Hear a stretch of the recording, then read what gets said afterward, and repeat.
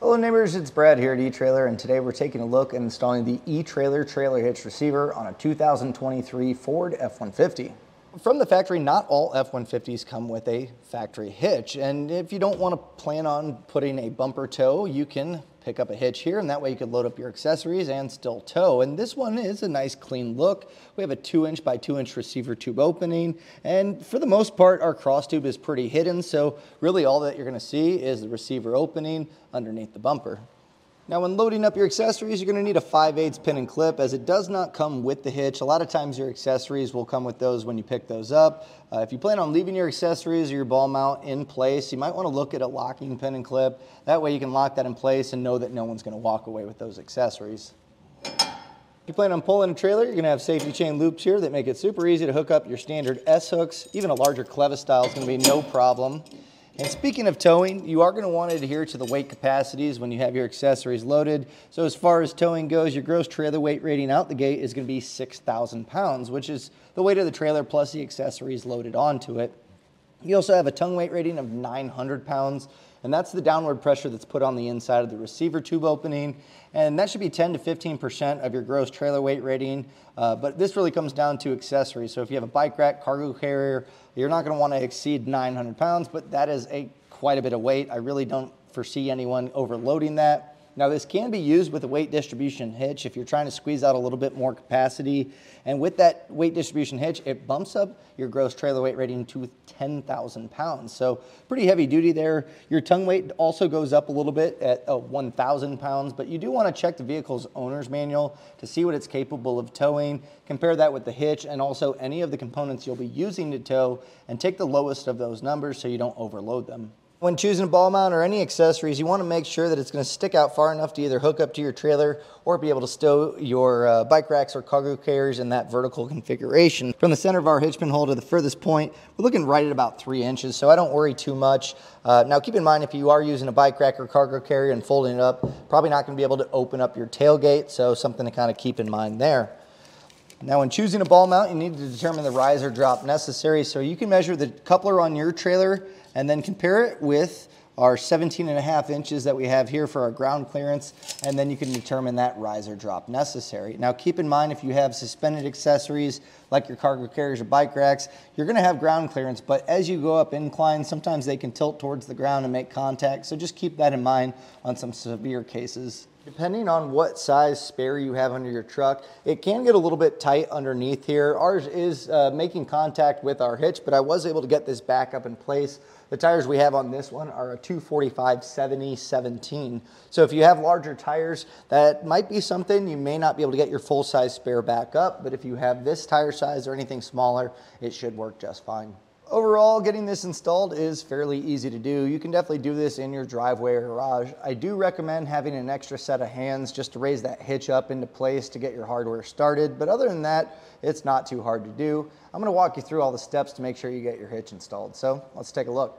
To begin our installation, first you're going to want to remove your spare tire. So lower that down, get it out of the way. It's going to give us a lot more room to work underneath here. And then we'll head over to our passenger side frame rail. Here we're going to find a ground attached with a 10mm bolt, so we'll go ahead and get this removed. And we're going to be, there's new hardware included with the hitch, so we're not going to be reusing this bolt. You can kind of hold on to that if you want, but either way, it's not going to go back on.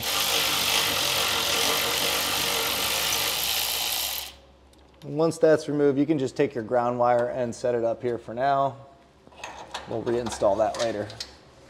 On our driver's side, we have this large harness that we'll need to remove. There's a circular part that clips into the frame rail, and there's tabs on it. What I recommend doing, you can use a flathead screwdriver, just push one of the tabs in. There's gonna be one on the other side. You might wanna put a little bit of backwards pressure just to kind of pull this out. But once you push that tab in, that'll slide out. There's also a plastic push pin in the frame, so we'll just pry this off, and that's gonna get this out of the way. I recommend getting this zip tied up out of the way because we're going to be mounting up some hardware, and just for getting our hitch up, it's going to be a lot easier with this tucked away. So what I'm going to do is just kind of run this up over this cross member, and then just with zip ties, zip this up out of the way.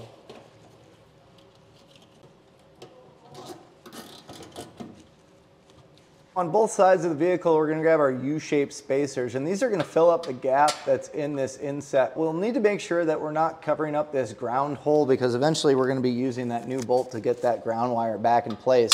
So take this, center it up. You can see we still have our gap here, and then we're going to just take some masking tape, or we have painter's tape here, whatever you may have to kind of keep this stuck in place, and then just make sure that this is notched out to be able to get that hardware in place. We still have our access hole here, so we're looking good. We'll go ahead and tape up the other side as well. We need to get our hardware in place, and we'll start with this U-shaped spacer hole. We're going to grab our carriage bolt, our fish wire, and our spacer block. And there's an access hole that's on the back of the frame here, but I don't think this is going to fit. So we're going to use this access hole that's further up the frame. Take your coiled end and feed this through the hole. And then as you feed it back, feel for that coiled end. You may have to kind of fish around for it, but then we'll pull that through.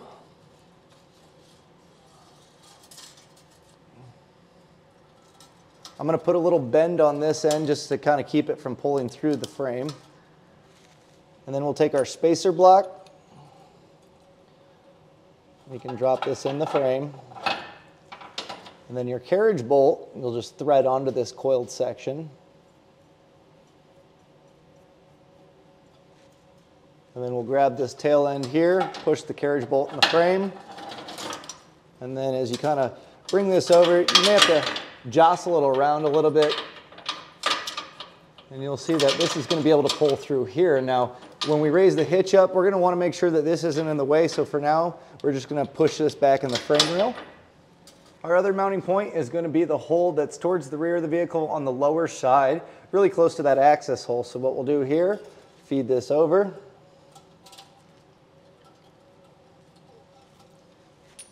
Drop in our spacer block. We'll feed on our carriage bolt. And then on this one, we're going to be using an extra spacer block that's going to go between the frame and the hitch. So it may not stay on here, but what we'll do is I'm going to push this back in. I'm going to take my spacer block and then just kind of bend our fish wire here so it stays in place, because as we raise the hitch up, we want this to slide in place over. We'll just go ahead and repeat the same steps on the other side of the truck.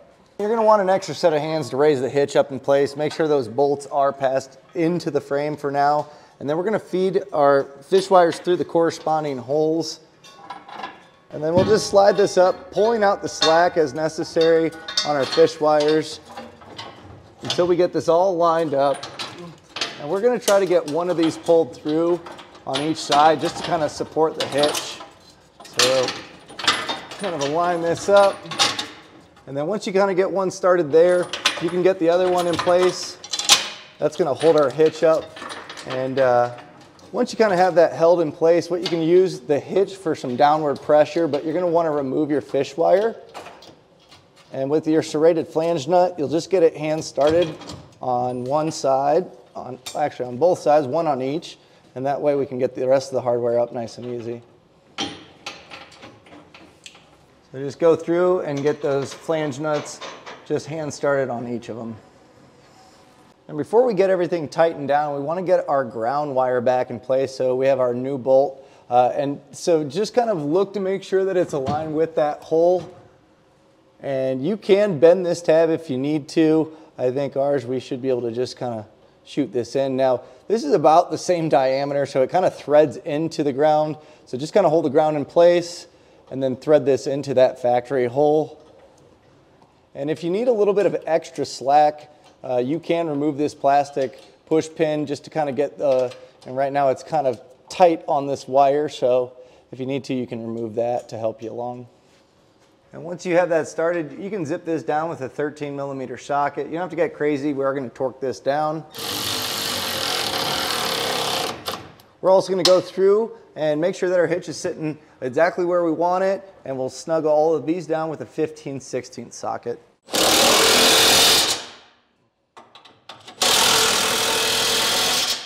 Now, I didn't find a torque setting for this bolt for our ground. Once you kind of draw this in, make sure that this is, again, just snug and that it's going to make a proper ground long term. So I'll just tighten this down. And then we'll grab our 15/16 socket and put it on our torque wrench.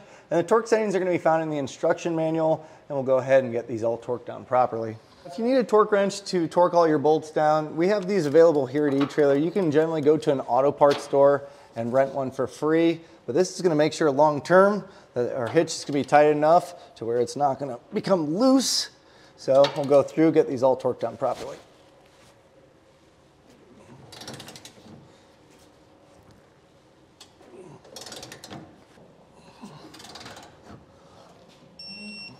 Now the wiring harness that we removed and zip tied up, that's great to get it out of the way. You can totally leave it like this and it'll be fine. But if you want, you can actually pull this down, and the hole that's in the hitch here is going to become a new mounting point, so you can pop that in place.